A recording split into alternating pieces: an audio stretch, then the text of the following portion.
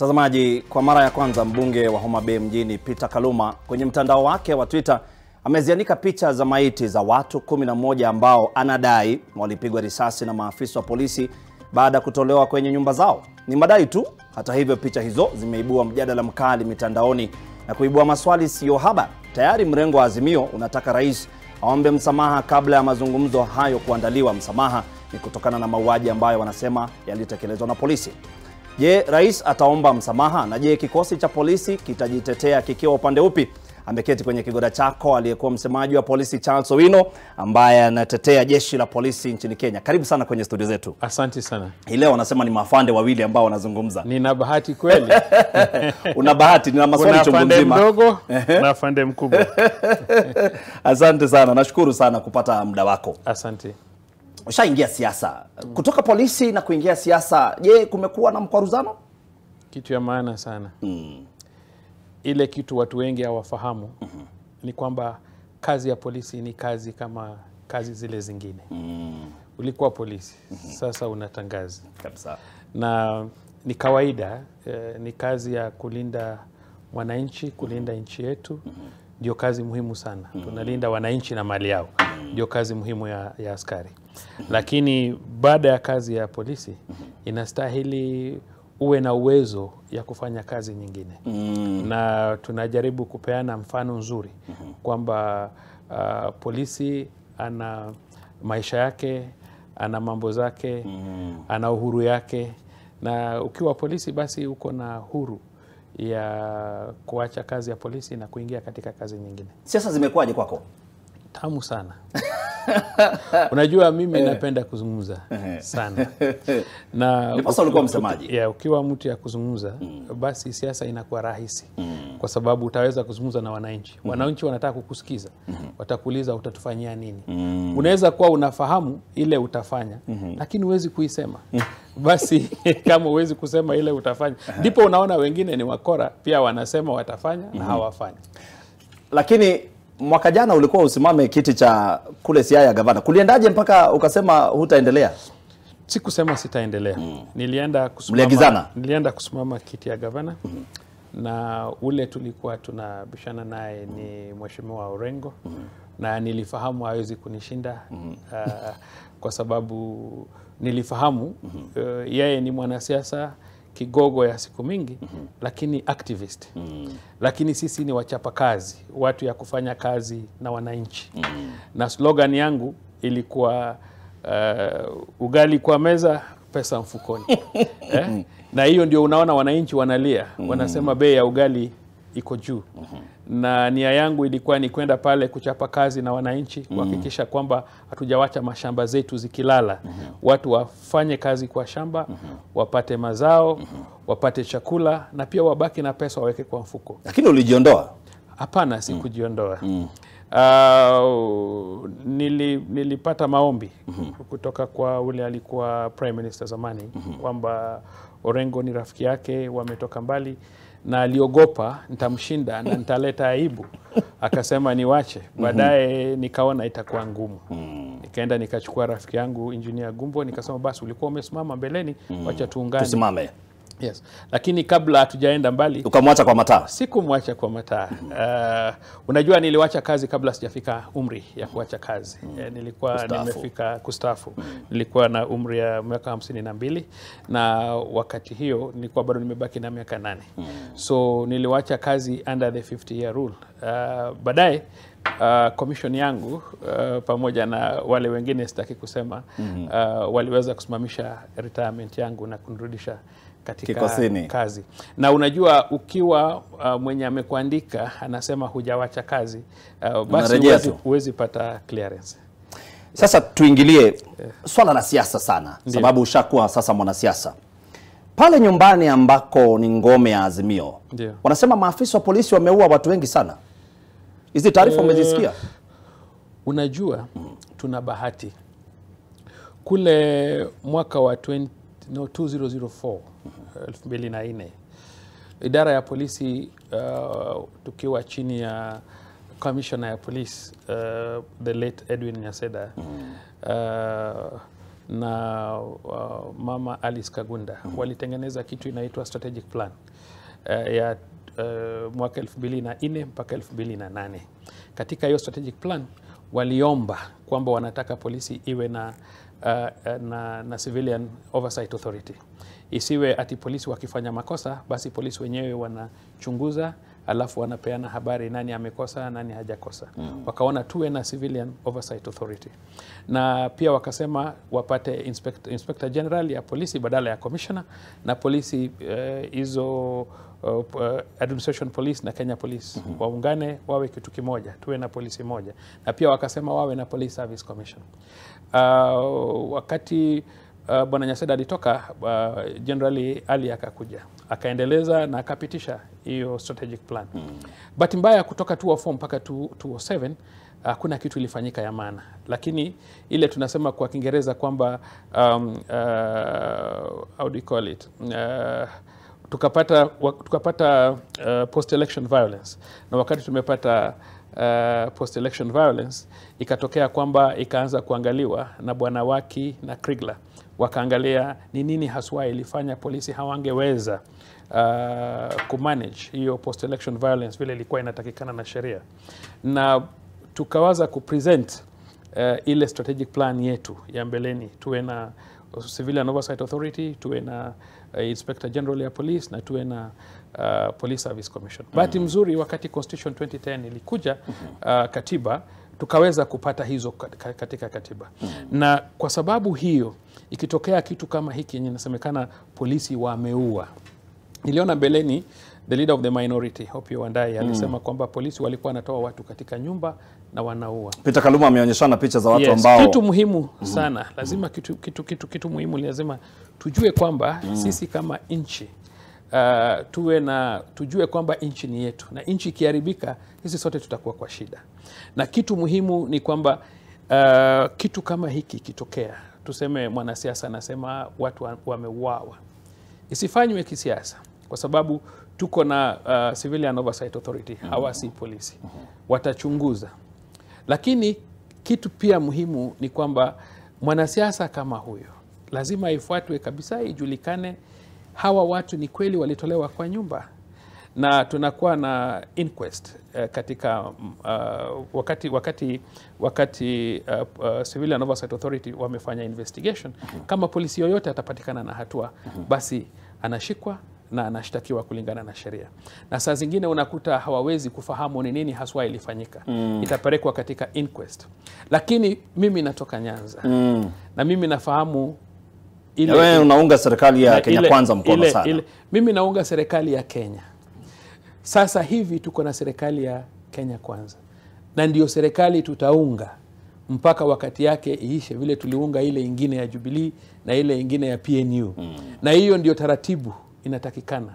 Kama serikali imechaguliwa, tunaunga hiyo serikali. Lakini pia kumbuka kwamba katiba yetu inatukubalia tuwe na opposition, na lazima tuwe na opposition ile very strong. Tutaongea mambo ya opposition. Yes. Turejee haya mambo ya polisi kuelezwa kwamba walitumia nguvu kupita kiasi. Yes. Tumeona polisi ambao walifika hapa kwenye barabara expressway, na wengine wanaonekana wakipiga raia risasi. Unakubaliana na hali hiyo? Ile kitu iko ni kwamba kulingana na katiba na kulingana na sheria, kuna wakati polisi anakubaliwa kutumia risasi. Kuna nyakati polisi inakubaliwa kutumia risasi. Ndipo unaona kama tumekuwa attacked na terrorists, hujasikia mtu akipiga kelele terrorist akiuawa. Lakini hata ukienda katika definition ile ya terrorist hii ukisoma, utakuta ukiwa unajua maandamano ina taratibu yake. Ukiangalia ibara ya 37 ya katiba inasema kwamba kila Mkenya, kila mtu ana haki ya kuandamana, ya kusanyika, na hata kupeana petition bila silaha, lakini kwa amani, bila silaha. Ukisikia opposition wakizungumza, watasema tu kila mtu ana haki ya kuandamana, lakini hawatasema kwa amani bila silaha. Unanipata?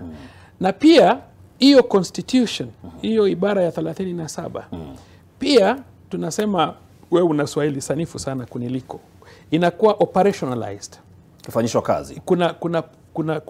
Kuna ile act ya parliament ina operationalize hiyo katiba. Na tuko na kitu inaitwa Public Order Act.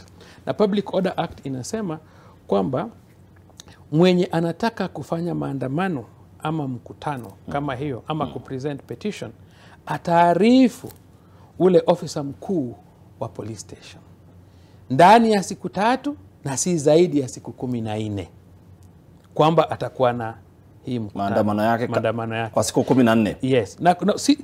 Unasema Azimio hakuwa wametaarifu maafisa wa polisi kwamba atakuwa na maandamano. Mimi ile nimeona ni walikuwa na wanaarifu Inspector General. Inspector General hayuko kwa hiyo sheria. Ile mtu unaarifu ni ofisa mkuu wa police station. Na pia unakuta kwamba unaambiwa ile saa kama ni barabara utaonyesha ni barabara gani utatumia na utatumia kati ya saa ngapi na saa ngapi. Kwa sababu gani wanasema hivyo? Ni kwa sababu hizo rights, hiyo haki yenye watu wako naye iko na upungufu wake. Kuna ile restrictions, limitations ya hiyo haki uko naye na hiyo uhuru uko naye.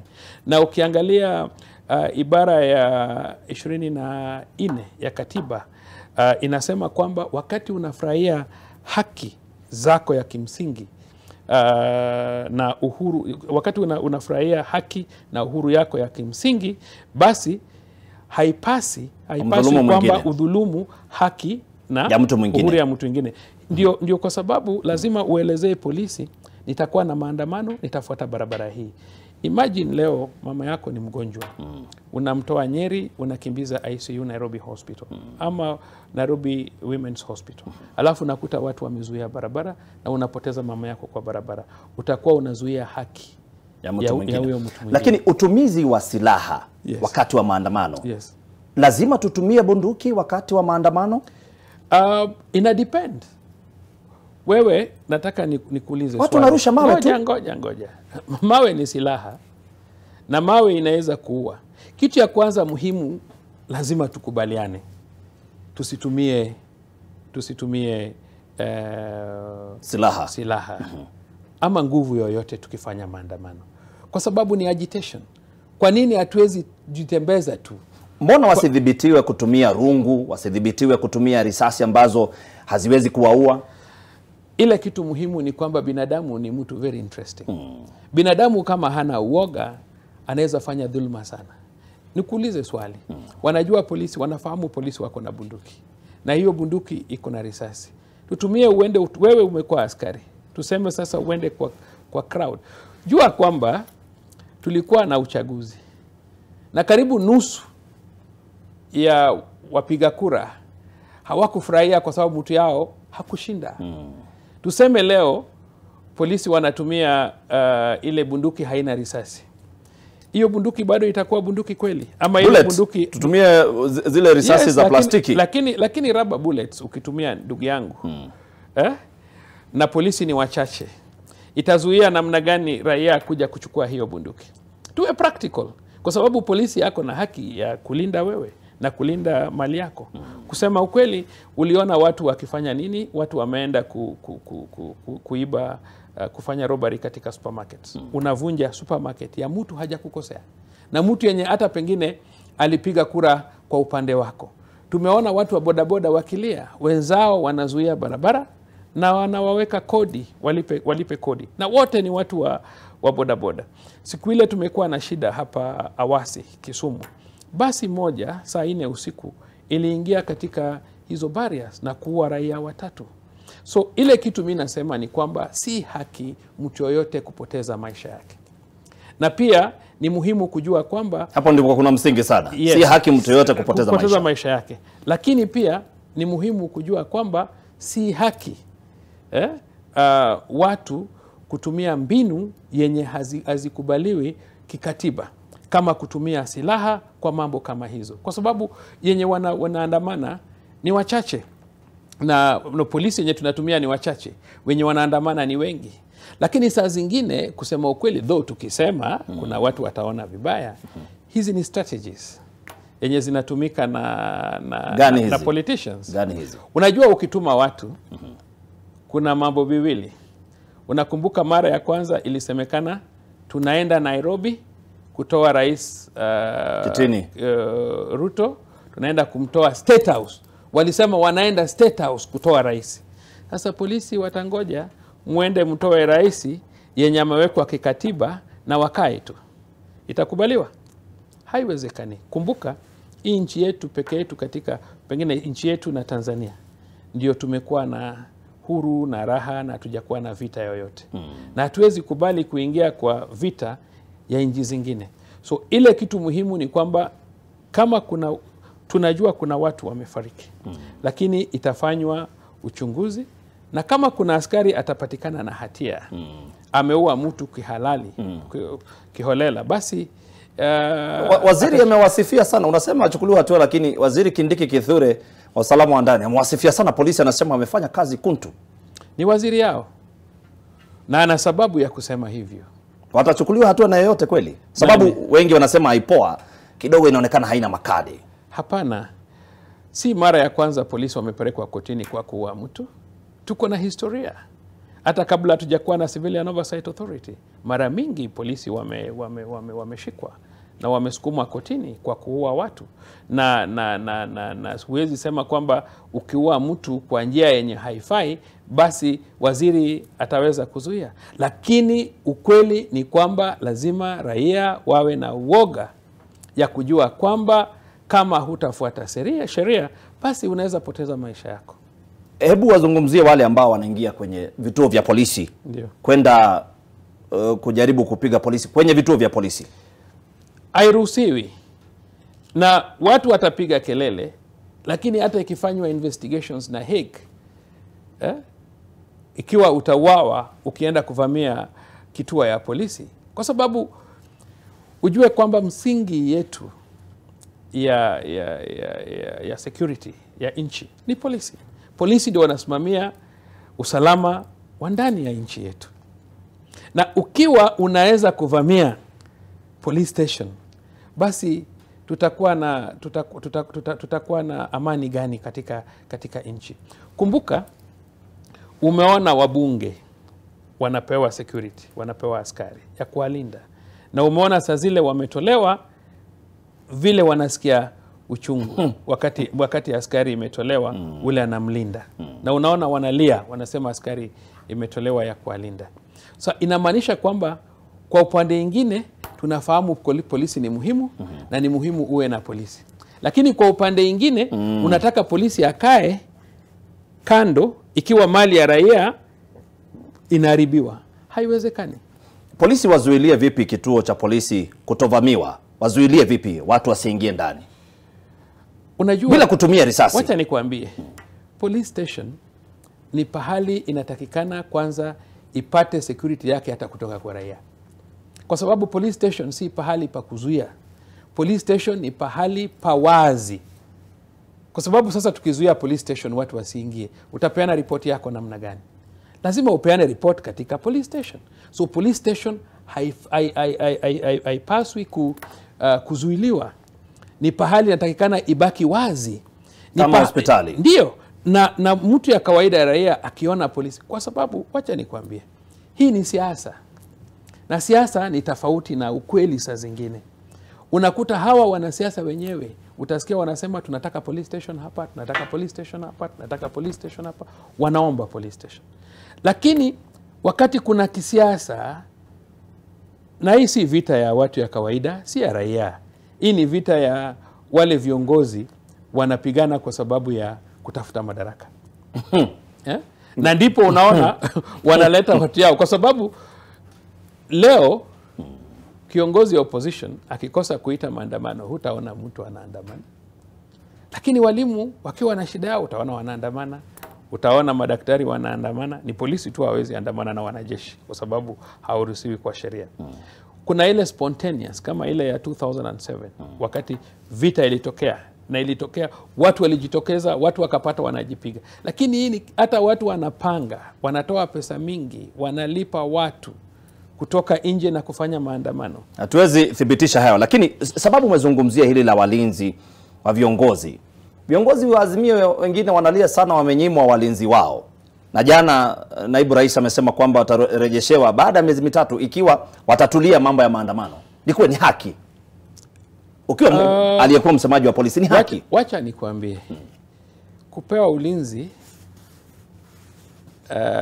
naweza sema si lazima upewe ulinzi. Mbeleni hawa members of parliament hawakuwa wanapewa askari kwa linda. Walianza kupewa wakati tulianza kuona maafa, wanauawa. Pengine uwezi jua, the former vice president Kalonzo Musyoka aliweza kuingia bunge kwa by election wakati mbunge wake aliuawa na administration police officer. Na tumeona wabunge wengine wakipoteza maisha hapa na pale, ndipo ikasemekana wapewe walinzi. Na si ati ni lazima, ni haki wabunge kupewa walinzi. Wewe hujapewa mlinzi na unafanya kazi.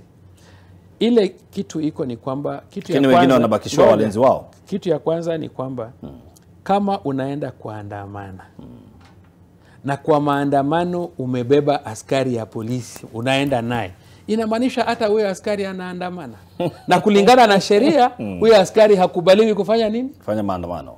Sasa wangekuwa wanawacha askari nyumbani waende maandamano, arudi achukue askari, hamna shida. Ya pili, kama askari anaenda kuandamana na mbunge na ule askari ingine pia ako na bunduki na huyu ako na bunduki, unafahamu ile kitu inaweza kufanyika. Wawili waone bunduki. Yes. So ukweli ni kwamba polisi hawezi kubali askari wapeane ulinzi kwa wale wabunge wanaenda kuandamana, kwa sababu inamaanisha pia polisi anaandamana na hakubaliwi kuandamana. Kwa hivyo tuwaeleze viongozi kwamba waache maafisa wa polisi nyumbani wakati wa maandamano. Wakati wa maandamano hawezi bebana na polisi, kwa sababu akibebana na polisi inamaanisha pia polisi anaandamana, na kulingana na sheria polisi hakubaliwi kuingia kwa maandamano. Sababu naeleza hatuna dakika nyingi sana. Umesema kwamba viongozi wa Azimio wanaonekana wao ni madaraka wanataka, wameingia ndani ya mazungumzo. Haya mazungumzo wewe unakubaliana nayo? Sina ubaya na wana-Kenya kuzungumza. Tuko na shida mengi. Unajua tuko na high cost of living. Maisha imeenda juu sana. Na kitu muhimu inastahili tufahamu ni kwamba hii maisha haijaanza na serikali ya William Ruto. Hata mwaka jana tulikuwa na shida ya high cost of living. Na pia unajua kwamba tuliweza kukopa pesa mingi mno. Kutokea kwa wakati ya Kibaki mpaka wakati ya Rais Uhuru tumekopa zaidi ya trilioni 8. Ilikuwa moja ikafika mpaka trilioni karibia 10 sasa. Na inamaanisha kwamba lazima tulipe hizi deni. Na ndipo tukiwa tumeketi kama nchi tutafute suluhisho ya ile shida tuko naye, hamna shida. Shida inatokea wakati kiongozi anaenda kusema unigawie serikali yako niwe na mawaziri, ama unipatie pesa, nilipoteza pesa mingi wakati ya uchaguzi. Kwa sababu gani nasema hivyo? Unasema Azimio wanataka kupewa vyeo. Ngoja. Tunasema kulingana na yale tumeona tangu zamani. Kwa serikali ya Moi ilifanyika. Kwa serikali ya Kibaki ikafanyika. Kwa serikali ya Uhuru imefanyika. Na huyo kiongozi. Na tunasema hivi, wakati kabla hajaingia handshake na Uhuru, unafahamu kwamba alikuwa critic kubwa ya kusema unakopa sana, Eurobond, unafanya hivi. Wakati aliwacha kufanya hivyo, tunasema wakaingia kitandani pamoja. Na vitu zikaharibika mpaka unaona sasa tuko na deni kubwa sana ya kulipa. Ndipo tunasema ni muhimu tuwe na opposition. Kwa sababu rais ako na macho mawili tu na single brain. Na ako na watu wengi anafanya nao kazi. Hawa watu opposition watamsaidia kujua kwamba pengine huyu waziri wake ama katibu huyu ama mkubwa fulani, director fulani ya parastatal pengine anaibia nchi. Unaona Azimio wanalenga vyeo. katika mazungumzo haya? Nimesema kulingana na historia. Wewe utasema nini? Kwa sababu staki ikue kama mimi staki wapate vyeo, lakini mimi najua si tuko na election nyingine 2027. Hasi wataendelea kuandamana? No. Wanaweza kujipanga. Wafanye, unaona kama mimi sasa, unajua mimi nimekuwa mwenyekiti wa UDA kule Siaya. Na unajua mimi kule constituency yangu penye mimi natoka, mjumbe yangu si ya ODM. Na si ya ODM mara ya kwanza, alikuja na chama yake, tukamuingiza 2019, tena amerudi. Na unajua mimi lengo yangu, unajua sisi watu wa Siaya tuna sifa, tuko na watu kama Orengo, Raila, tuna sifa kubwa sana. Na wacha hata kusoma. Unasema kwamba sisi ndio tumeleta multi-party democracy. Alafu kwetu sisi ndio tuna sifa, tulileta multi-party, tuko na chama ngapi? Kimoja inaitwa ODM. Ndio baba, ndio mama. Ni baba na mama kushinda hata kanuni. UDA itakubalika pale Siaya? Sababu kule tunajua ni ngome ya Azimio. Mimi nimekueleza kwamba hii ni mzimo mpya. Mimi ndio mwenyekiti bwana. Wewe una wasiwasi gani? Unaona itakubalikaje na hii ni ngome ambayo inajulikana ni ya ODM kweli? Ngoja. Unajua ile mtu amefanya Raila akakuwa prime minister ni Rais William Ruto wakati alimsupport 2007. Na unajua vile nyinyi ni Mount Kenya kule, sisi pia tunatengeneza another front called Nilotic. Sisi na Masai na Wakalenjin ndipo tukikaa kwa meza sisi tunaleta samaki na ng'ombe na maziwa na chai, nyinyi mnaleta mambo za Mount Kenya, tunaungana pamoja. Now what we are looking for ni kwamba tunataka Siaya pia iwe na multi-party democracy. Tusiwe na party moja peke yake. Wananchi wapate nafasi, ukiwa umezuiliwa kutumia hii party utatumia nyingine. Na kusema kama itakubaliwa, tayari imekubaliwa. Nimekueleza constituency yangu si ODM. Lakini wakati wote kuna maandamano, wakiona afisi ya UDA inakuwa ya kwanza kuvamiwa. Yangu niko na ofisi pale constituency yetu. Na watu yetu ni watu liberal. Wanafahamu hii ofisi ya UDA iko Ugenya ni serikali. Na sisi Wajaluo tunaheshimu serikali sana. Ukiona yale inafanyika, hiyo ni mambo ingine si yetu. Na hata wenye wanafanya wametuambia mbeleni si Wajaluo. Wenye wanafanya hiyo wametuambia mbeleni hawa ni kabila ingine. Wamekaa na sisi tu. Lakini sisi Wajaluo tunaheshimu sana serikali, tunaheshimu sana sheria. Sisi ni watu wangwana. Na ndipo nakuambia wakiona ile ofisi ya UDA pale wanajua serikali ipo pale. Na hiyo serikali wanajua maana yake. Kupigana na serikali si kupigana vita ya ngumi. Ni kuzungumuza, kusema wewe utafanya hii, utafanya hii. Unapata kuna kiongozi hata kanisa moja amejenga siku hizi zote hakuna. Hata shule hakuna. Hata mtoto amesomesha hakuna. Ndugu yangu, sisi tutazungumza na wananchi na utupatie. Unajua kwa nini watu wana wasiwasi? Wakiona rais anaingia pale kuzungumza na MPs. Wanaambia hapana, tuachie MPs yetu. Kwa sababu gani? Kwa sababu wanataka kuchukua jamii waweke kwa kona moja, watumie for purpose of bargain. Hiyo haitawezekana bwana. Ningependa sana kukuuliza maswali mengi na nina mengi sana, sababu hilo ambalo unataka kusema nilikuwa na maswali kadhaa, lakini inaelezwa na mwelekezi wangu Maiki kwamba muda wangu umenipa kisogo. Mie Frederick Mwitiriri nilikuwa naye Charles Owino, msemaji aliyekuwa msemaji wa polisi, idara ya polisi, alikuwa pale zaidi ya miaka 5. Sasa ashaondoka na ameingia siasa. Kereketwa sana wa chama cha UDA ana